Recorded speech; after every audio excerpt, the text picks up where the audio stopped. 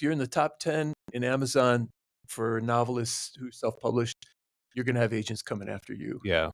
No, I get that. So take a step back. Classical literature, access to information or knowledge, moving digital technology into the classroom seems somewhat heretical.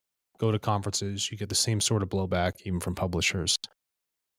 What happens next in the transition of your work? And there must be a mutation in your teaching because now you're starting to see something quite novel here. Right. Yeah. So around the early 2000s, what I did was considered heresy, but then it soon became the norm eventually. And when it became the norm, I got hired by a different school that was a tech school. They liked what I did because it was technology. Sure. And they wanted me to teach their engineering students and computer science students about the crossover between humanities and technology.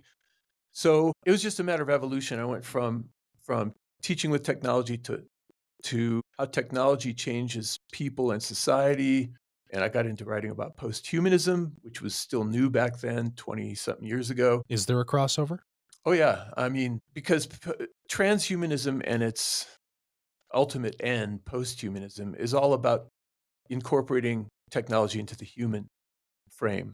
So into How's body and mind. Okay, so that's the frame. Frame is body and mind. That's how it's Right. defined. Right. So, for instance, transhumans modify themselves, are in favor of modifying themselves with technology for positive benefit. A book.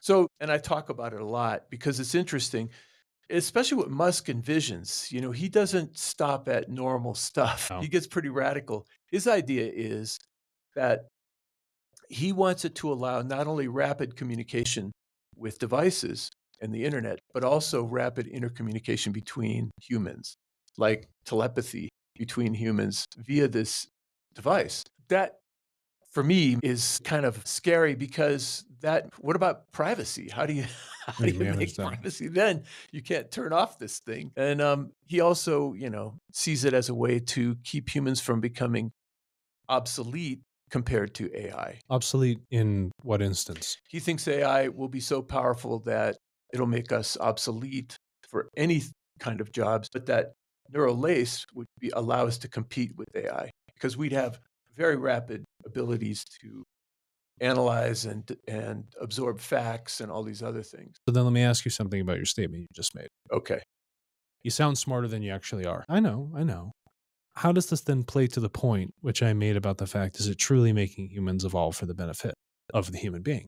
Well, yeah, I mean, if you can be smarter in some way because of a digital device, then you're smarter. I mean, if you want to go into the philosophical Oh, that's aspects exactly of what I'm that, I doing. know where you're headed with this. Of course you do. The cost-benefit analysis. Yeah, what is it costing us? Well, that cell phone is expensive for one thing, and almost everybody buys one. Yeah. So if you're not flush with money, spending $800 or $900 for a smartphone is not an easy buy. We see the view of transhumanism into posthumanism. Do posthumanists see it as truly a beneficial future? What seems absurd to me is that human beings would be competing against the thing they create. That just seems totally imbecilic in my mind.